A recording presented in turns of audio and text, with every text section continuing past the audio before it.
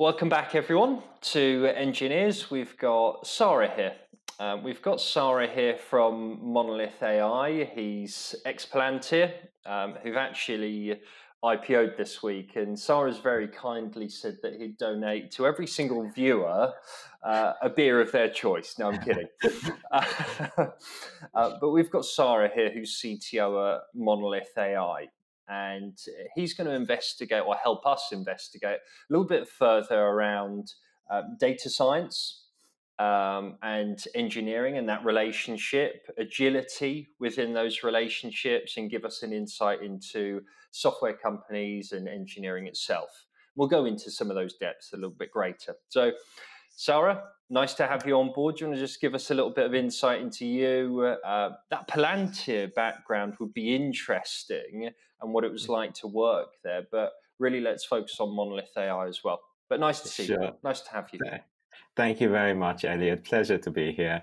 As you mentioned, I have a software development background, have worked in a mix of startups and big data analysis, like you said, most recently at Palantir for 2 years before joining Monolith AI. Palantir was very useful. Obviously, it's a B2B company, which has its differences to B2C.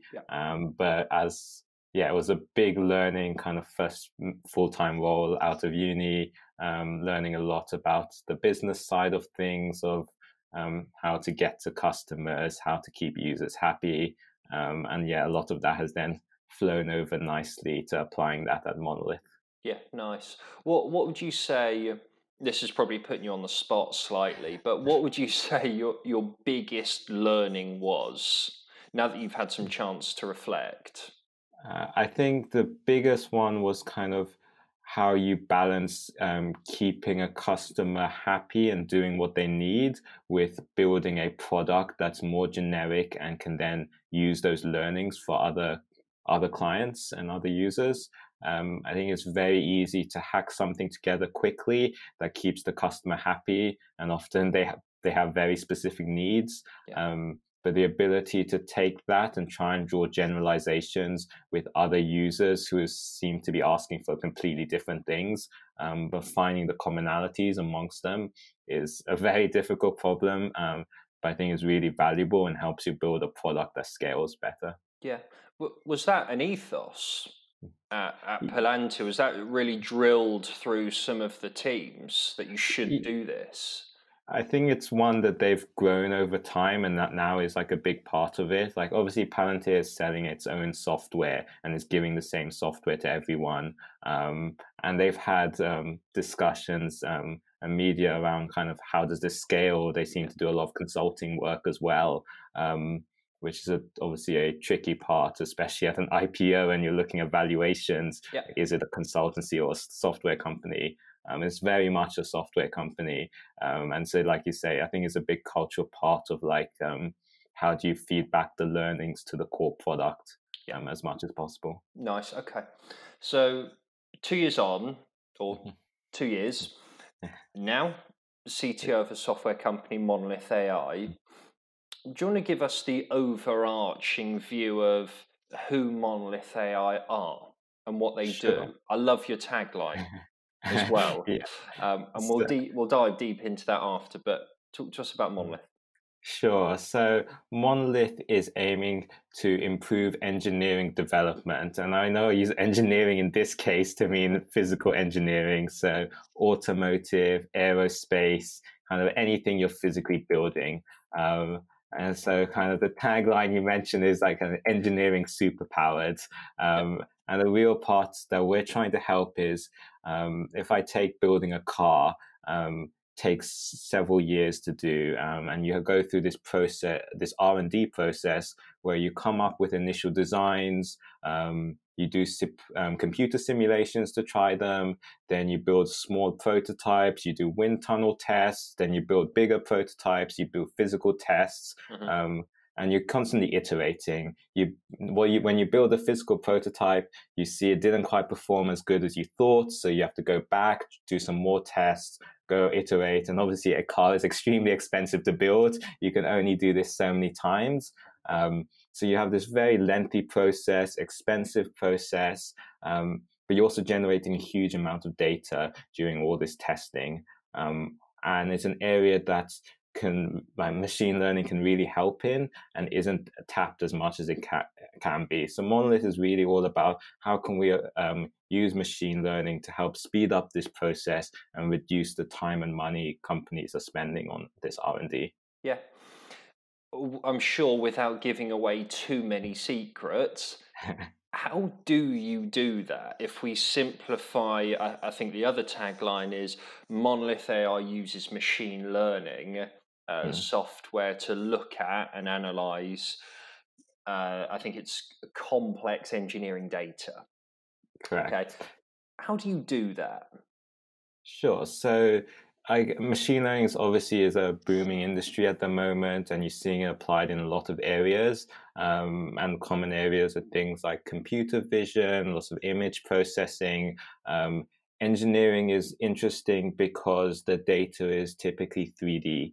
So you have the designs of a car, of a plane, of a shampoo bottle, and you want to use that 3D design as input into your machine learning. And so that's like you use the complex engineering data. It's quite specific to engineering. There's not really anywhere else that you get like 3D data as an input. And so I guess that's our like kind of one part of our secret sauce is kind of our ability to take in that 3D data and use it in machine learning models. And the kind of techniques that you use are very specific to 3D in the same way that image processing has its own set of image processing specific techniques. Okay. And why would 3D be more challenging than image processing? Help us understand that, because I think there'll be a lot of the audience listening that are really interested in some of what you're doing, but probably maybe don't understand some of the nuances. So how can we understand that? Sure. So if I take image processing as an example, you've got a square rectangular grid and you have values on them. And so you kind of it's a very complex problem in its own right. But you kind of have this grid of data, and 3D is weird because you've got obviously there's an extra dimension involved. But you have this non-linearity where the shape isn't just a nice rectangle. It can be a complex shape. Each car has different designs to it. There's curvatures that you want to preserve. There is kind of like, you want certain straight lines and orthogonal connections.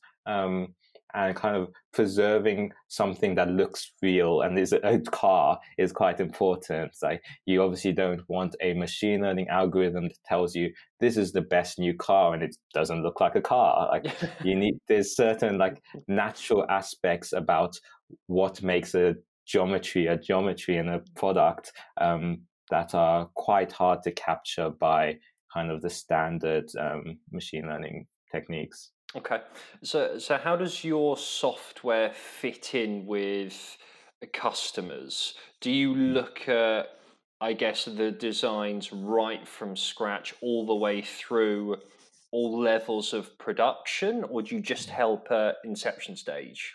We can go across, so we've done a mix. So, like you say, the kind of inception stage, kind of the stylists kind of doing the initial designs, and you want to tie that to the testing data that they've done. So that could be testing data at various stages in the pipeline, the early wind tunnel, the physical test, the manufacturing tests.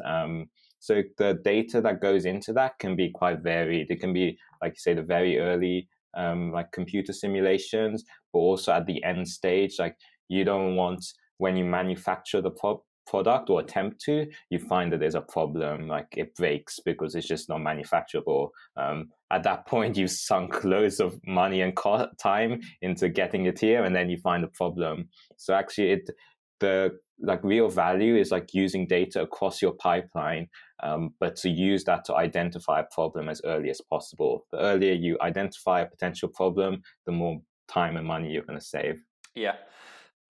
How might you identify some of those problems? Do you have maybe common trends that you look for, or is there observability there that says that doesn't look right for what Yeah. maybe a car design should look like or going through testing?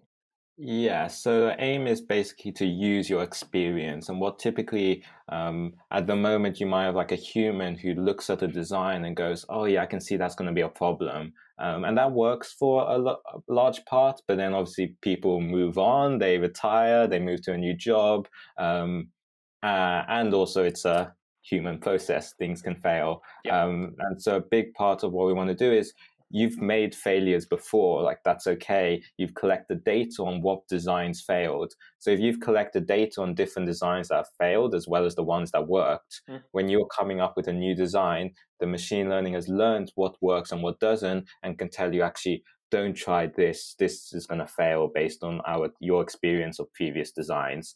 Or it can say like, based on this design that you're about to start manufacturing, these are the 10 most similar designs that you've tried before. And look, 8 of them also failed. So maybe you should like pause and double check this is okay before continuing. I bet customers love that. It's a very easy business value sell. Time saving, money saving is huge. I can imagine. And you mentioned shampoo bottles in there as well. So I don't know if that's maybe a topic of conversation in the office, but I can imagine your software is easily transferable and you could maybe diversify later down the line into different industries. I'm sure that's probably on the cards. Yes, that is the intention. I mean, intention, it is true. Like I said, we've worked automotive and aerospace are 2 big industries for us, but packaging is a huge one as well. And like you say, always gets a little, wait, what? As you say, like you're working on like major likes of like BMW, and then you've also got people like L'Oreal. It looks funny, but at the end of the day, they all have 3D geometries that they're building. They all go through the same R&D process of come up with designs, test it, iterate. So it turns out to be a very generic process across engineering as a whole. Okay. I will ask you in some questions further down the line around iterations, because I'm hearing lots of things around being agile, iteration. So that's probably big for how you conduct yourselves internally. What's it like to work at an AI company? Because you mention experience, you mention human intervention, and I understand there's probably a ton of machine learning models that you've built, algorithms that you've built. So what's it like combining the two? Really smart models and really smart people, and being an AI company, what's that like? Yeah, I think that internally it's like a really rewarding culture of extremely smart people who are all willing to help and teach each other. I know when I first joined, within the first month, I think over half our team had come from PhDs. Sitting there as the least qualified person, was a little bit intimidating at first, but it meant that everyone really helped me, taught me a lot. Like my machine learning knowledge was quite limited before, but they taught me a huge amount. And yeah, it was like, I think that's a like really good way to learn. I think AI is obviously a booming market at the moment, and there's a lot online of how you can learn yourself. But for me, nothing became close to kind of actually doing it and working with people, making great models and explaining how they've done it, how they came to the model that they did. Obviously, it's not always easy to get a job in AI without the experience, but I think it is like the best way to learn it and pick it up. Yeah. I've spoken to someone really recently, actually, who said the same thing, that the theoretical understanding and the practical experience are very different. Why do you think, in your own experience, that is? And what learnings have you got from practical experience that you don't find in theoretical understanding? So I think there's a few aspects there. One of the big ones is kind of when you're doing it in a commercial setting versus an academic setting, you really care about not just how good the accuracy is, but really can a user use this? Can they actually get the benefit they want? In this case, reducing their testing. And if like you can have the best model in the world, 99.99% accuracy, but if the user doesn't know how to use it or can't use it to get the predictions they need, then it's a waste of everyone's time. So I think there's a huge amount that goes into the kind of deployment aspects of machine learning that's really important and is often missed in a theoretical setting. So that's definitely one big part. I guess the other big part is like understanding like what's the end goal is or what a successful model looks like. Typically, you might look at success in terms of like percentage accuracy, but for example, in engineering, what matters might be very different. An interesting one is in aerospace. You want to predict what amount of load of cargo that a plane can take and still be safe. And in a normal ML setting, you might just say, I want to get as close as possible to that value. But in an aerospace, if you under predict and say it can only handle, I don't know, 1 ton, and then rather than, even though in reality it can handle 1.2 tons, that's okay. No one's going to get hurt. You just didn't ship as much cargo as you wanted. Yep. But if you over predict and say it could handle 1.3 and it really can't, like, obviously disaster happens. So it's an interesting one where actually you can under predict as much as you like, just never over predict. Okay. And that's those kind of commercial settings bring up different challenges about what a successful model looks like. Okay, that's really insightful. Is that quite reflective of Monolith's culture, would you say, internally? Because it seems like there's a whole load of brain power in many of your rooms, and PhDs and brain power. Is that your culture, or what is your culture like? I think the culture of kind of understanding the customer really deeply is really important. And a lot of why clients like us is that we have machine learning experts, but also engineers in the team. And the engineers in particular have a really good understanding of what the customer is going through, their problem space, and can relay that back. So really understanding the user and like on a really personal, deep level, understanding their workflow helps us make better machine learning models, helps us deliver a better service to customers. And yeah, I think that's a really important part of, we're not just tackling problems just because like it's a theoretical maths problem. We're tackling like, how can we bring the customer some value? I think, yes, that's a big one that's part of our culture, is like a customer first mentality. Yeah. Amazon-esque, really. It's worked out for some, hasn't it? It certainly has. It's a good model to mimic. Yeah.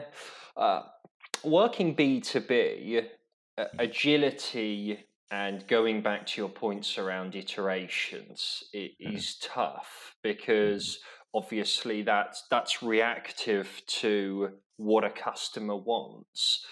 Can you talk to us about your views on agility or agile at Monolith, and how does that look, or how do you have to be?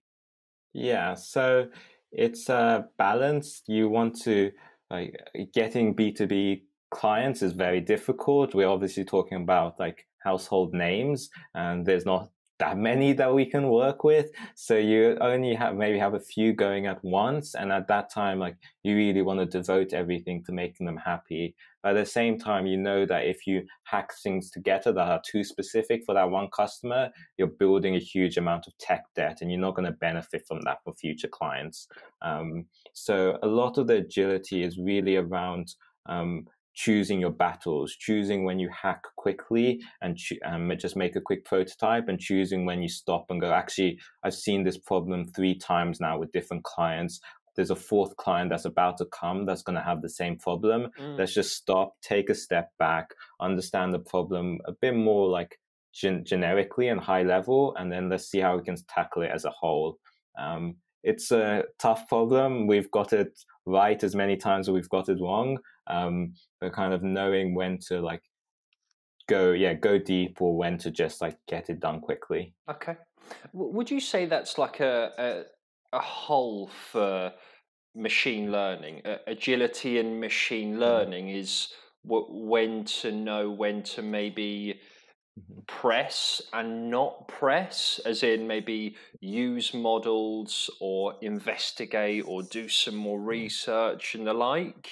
Is that what you? Yeah, I think it applies very well there as well. I think with software, it's a lot easier to kind of go, this is our MVP, we'll start here, then next sprint we'll do this next, and this on the third sprint. And machine learning is a lot harder because you can't really estimate how long is it going to take for me to improve this model by 1%.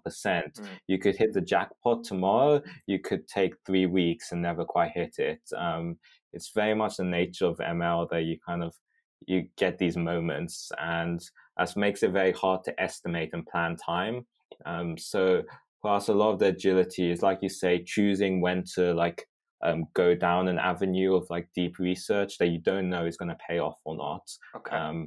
And also, I think time boxing activities and going, we're going to look into this, and if in 2 weeks' time it doesn't feel like we've made any progress, let's stop there. Otherwise, it's very easy to just keep digging, and like the more you don't make any progress, you just dig more because you really want to, and it feels like you've sunk cost.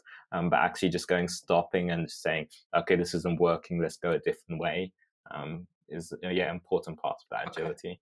I guess me trying to understand that as well is just, I guess, taking a pragmatic view on each situation and looking at it and thinking, okay, have I seen this before? What should I do next? I guess that comes with experience. Exactly. Yeah. Big part of experience, and a lot we've learned from previous clients as well. Nice. Okay. What about code ownership? If we look at code ownership and obviously understanding you build your software, you build the models, algorithms for customers. Can we try and understand that code ownership piece and who owns what? Who's responsible for what and why? Yeah, it's a tricky one. There's obviously there's certain foundational aspects of the code base that our software team own, or particularly like the front end aspects of things, and kind of the base platform. But then choosing what buttons appear, what models exist, the options to use for those models, the data scientists control. So you almost have the software team are providing a service to the data science team in terms of providing APIs that the data science team can use to plug in their models. So then there's always this area in between the two where it's software team are kind of building it, but it's all Python. So the data science team can help out and do things. There's definitely a gray area in between that is tricky. I was going to ask about that collaboration and that synergy between the two, the software teams, the data science teams, and obviously that probably answers that somewhat. Yeah, I think it's very cross-functional in how we work, and yeah, even within data science, you have people who are data scientists but understand software aspects. Obviously, they're coding, so they know code and they know the software parts. And then there's data scientists who just want to be stick to the models, stick to the research, and you have this spectrum. And so we have people in our team that move along that spectrum, and sometimes they spend time on things that actually a software developer probably could do, but so could the data scientist, and they just choose to do it. And sometimes they'll step away and leave it more as tasks for the software team to help support. What kind of software engineering and infrastructure challenges do you typically have? Doesn't necessarily need to be extremely in depth. I'm just generally quite curious. Sure. So I guess part of our challenge, like I said, is supporting the data scientists. So building this generic platform in which a data scientist can add their own models and their own transformations into the platform. So kind of providing the right APIs. and adapting as we discover new things, and the data scientists need new levels of flexibility. And then from the potentially more infrastructure side of things is kind of how do we handle like lots of jobs going on at once. We can't hard code like this is the exact model, like make it work just for this model. We need to make this generic platform, and kind of handling things like big data scaling, running jobs like concurrently, making sure the platform doesn't get blocked because one or two big models are running, kind of keeping all of that flowing in a way that a user's never going to get stuck. It's quite challenging. Kind of trying to handle things as generically as possible, knowing that today we have these like I don't know, these 10 common models, but tomorrow there's going to be 11th or 12th. Today we use 3D data. Maybe tomorrow we get a new type of data set. We start working with images, something else. Like being ready to handle that is part of the challenge. Yeah, okay, that's a tough challenge. I'm going back probably about 10 minutes now, and you were talking about machine learning deployments or deploying models into production. Yeah. And from what I understand, MLOps is becoming a big thing. Yeah. Okay. Why do you think it is a big thing? And how can someone listening to this understand about putting models into production?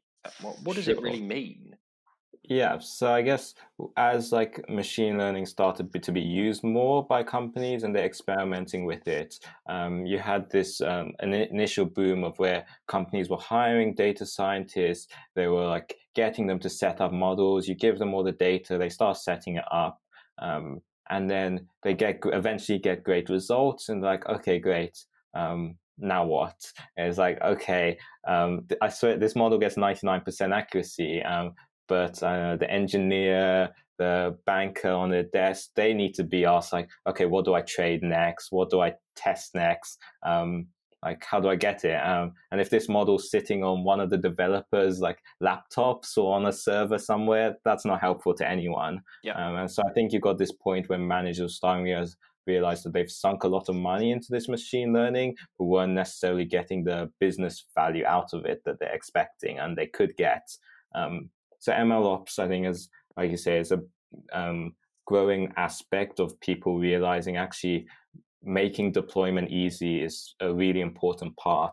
And it also comes into the agility of where software, 10 years ago, realized that actually prototyping quickly, getting MVPs out and iterating and getting feedback as quick as possible is really important. So actually trying to tackle ML deployment only after you've got your final best model is too late. You want to get a model really quickly, get feedback. Is it good or not? Is it giving you the value you need? If not, go back and forth. So MLOps for me is not just about like how do you deploy a model, but how do you deploy a model from day one? Like you don't wait until your model's finished. You do it from the start and use that to kind of get all the benefits that we've seen, like agility in software, and bring those same learnings to ML. Kind of like that fail first mindset. Exactly, yes. So if it's a rubbish model, we'd rather know within a week than, I guess, let's not try and perfect it for 2 months, then find no one really likes this. We've got to go back to the start. Exactly. The sooner you learn that, the sooner you can fix the problems and find a new solution. Yeah.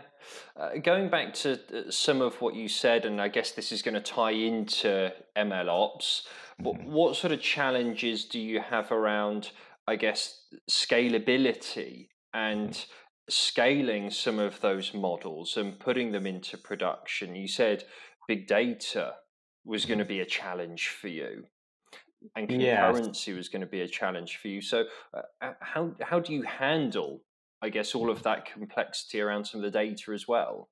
Right. So like you say, you've got a few complexities. There's the big data involved. You've got multiple users all making requests at the same time. You've got certain models require GPUs to run at any reasonable speed. But GPUs are very expensive. So when they're not being used, you don't want them to be idly sat there. And obviously, cloud computing has enabled us to do these things a lot more easily than were before. But even so, kind of getting servers to spin up and down as and when they're needed, when load becomes bigger or smaller. Sometimes you have a big data set and you need a large amount of RAM. Sometimes you have a big data set, but actually the work can be split up over multiple smaller servers. And we're not building this system at least just for one customer and one use case where we know exactly what functions they're going to do, so we can hard code it for those. We're building a system that's generic to kind of the changing requirements, and as different types of models can be optimized in different types of ways. So kind of handling and supporting all those options adds a lot of challenge. Another challenge for us is that with B2B, all our clients have isolated accounts. So they basically all have their own AWS accounts. They can't accidentally share data with each other or anything. And in doing that means we're basically managing 10, 15, 20 different versions of the platform deployed in different areas. And so with that becomes a lot of the challenge of making sure some of them spin up more instances, some spin up less. How can we save us and the customers money by spinning down servers when they're not needed, but then when they need something, we can spin it back up as quickly as possible. Those kind of optimizations. Who looks after that at Monolith? At the moment, myself, it's typically a DevOps function, but most startups don't need a dedicated DevOps engineer. It's particularly in B2C, you have two versions of your platform: your staging and production, maybe a third testing one, and you don't need anything quite this complex. But because we've deployed on AWS accounts we manage, sometimes on a client's AWS account, sometimes on-prem. It's got its own challenges involved in dealing with that. So it's a lot of DevOps work that's needed. And so we've had DevOps consultants come in for brief periods to help manage this, but it's not always a full-time role, nor is it the cheapest role to hire for. Absolutely. We touched on MLOps, and that's obviously a relatively new term in the ML space. Do you see things at the moment that you see starting to take a little bit more traction in or around data science or data engineering, that yourselves at Monolith are thinking, that's going to be interesting, that's going to be a big thing, or that's really going to help us? Yeah, so obviously more recently Kubernetes has taken off hugely, and you see almost every company trying it of some form at the moment. I think one of the challenges there is that managing a Kubernetes cluster is quite difficult. It requires a lot of work on its own. And for one thing we've noticed is kind of giving the data scientists the sort of flexibility to manage how things are deployed, and how their models are being used is quite important. A data scientist understands that this type of model can be optimized in this way and works well on smaller servers, or this type of model needs a GPU for just this portion of the model, but other pre-processing and aspects don't need a GPU. And kind of enabling the data scientists to control the infrastructure in more granularity, I think, is really important. And you are seeing this happening at the moment as people look at the Dockerization and how you can put more power within the Docker containers to manage these things. But I think, for me at least, I think you'll see Kubernetes have to kind of give that power up and or help become more user-friendly for less DevOpsy people to manage and control. That's quite interesting. Let's wait and see how that evolves. As CTO of an AI company that's growing fast and doing some seriously interesting stuff, what challenges keep you up at night? Many, many. I think the definitely scaling aspects are quite big. It's kind of, but in terms of not just kind of the data aspect of scaling, but also can we handle all the use cases that could be coming at us? We obviously have tackled a lot and done well in them. But use cases change as we go into different industries. They have different types of data. They're facing different problems, and understanding when we see a new problem, that's okay. We can come up with new models, but are we set up sufficiently well so that if one of our research engineers starts working on a new model, how quickly can we integrate that and get it to a customer? Okay. There's like obviously we're a startup, we're building a lot of things as we go along, but kind of that ability to move quickly requires a really strong kind of base platform to support that, and trying to think ahead of the possible challenges helps kind of feed into being prepared. Yeah, is it a false mindset that I've got that you've built models that learn, okay, that are self-learning, that can feed that back into you? Is it a false mindset that I think potentially these are your hardest years and your scale will just hit a really nice trajectory once your platform has learned enough that it can advise you on maybe different images, different patterns, and what to do with a customer, what not to do? Or am I just crazy? No, it definitely scales better over time, but it's in the same way that I don't know, Deliveroo do food delivery. Like on the surface, that's not that hard. At some point, you don't need to hire anyone else. It just keeps growing. But in reality, it's hugely growing, and they'll keep hiring people to do more. I think there's always challenges. You can always make models more accurate or make them faster to train and predict. New techniques come out to handle different types of data. And then there's also aspects of usability. How do we make it as easy as possible to use? Like Monolith came out of a lot of inspiration from Jarvis, from Iron Man, and kind of this idea of you saying like, I need my suit to be 20% lighter, do it for me. And kind of, obviously we're not quite there yet, but moving towards that vision is still like the goal, and kind of making it as easy and lightweight for someone to use, I think will be a continuous kind of challenge for us. That's a really interesting concept. Let's dress you up in an Iron Man suit then. Gladly. Lastly, before we go, I typically do this. You're a massively interesting business at the moment. I think there'll be a lot of people listening that it does pique their interest, and they're probably quite keen to understand if you're hiring or how you're hiring. So, what kind of people are you looking for? Do they need PhDs? Do they not need PhDs? Can you give us a bit of insight? Sure. No, you definitely don't need a PhD. That's for sure.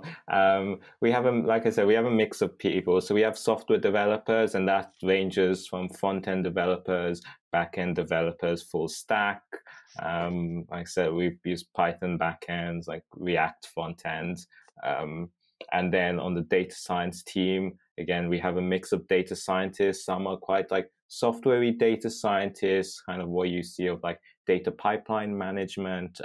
Then you have a lot of data scientists doing the more ML research, like tweaking models, improving models. You have data scientists that work with clients closely, understanding their needs, helping the client build the model that will be best for their particular data set. Okay. So quite a broad range. So software across both software and data science. Nice. So the full circle of the data science orientation, back-end engineers, front-end engineers. If you're interested in Python, React front ends, Sara is your guy. Go and talk to Sara. There's a collection of links that you can check out. LinkedIn pages, reference to websites. We'll include all of that for you. Reach out to Sara if you've got any questions. Is there anything else that you'd like to share with us before we leave you, Sara? No, I think that's everything. It was a pleasure chatting, and yeah, always keen to hear people, even if you're just interested to know about what Monolith do, how we do it. Always happy to chat. Yeah. Follow Monolith AI, follow Engineers, share our content. Like Sara said, we're always really keen to have a conversation as well. We'd be really keen to hear, again, some of your stories. So reach out to us. We'd really appreciate that. From Sara and I, it's goodbye. Thank you very much. Goodbye. Thanks a lot. Hey guys, thanks for watching this episode. Massively appreciate you listening and checking in with us. If you want to find out more about us and what we're doing, please check us out on social media. What we're trying to do at Engineers is build a community to drive knowledge sharing and experiences. On Twitter, we can be found Engineers.io. It's no_. We've also got a website which is engineers.io. These links will all be posted in the description. Any feedback and comments are massively appreciated. We're always looking to improve on where we can. Thanks, guys.